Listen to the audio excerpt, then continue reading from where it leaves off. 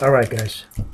I'm doing another single box of Absolute Basketball 2015-16. My friend had some loose boxes he wanted me to try before I ordered a case or two.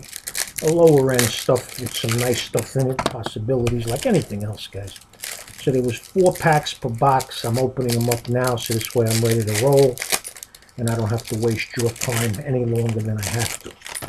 So anyway, I'm not going to show you the base. In each pack there's a numbered card and the base cards. Like for example, here's the numbered card in pack 1, Frank Kaminsky, number to 999. And your hit in that box, in that pack, is a Stanley Johnson rookie ball in jersey of the Pistons.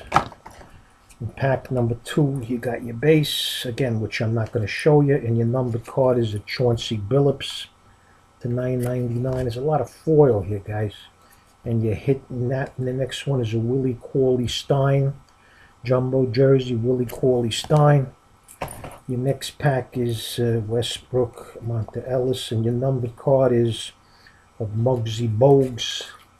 Numbered.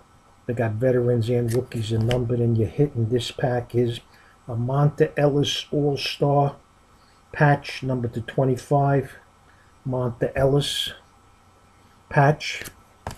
And then your last pack in this box is a Manute Bol,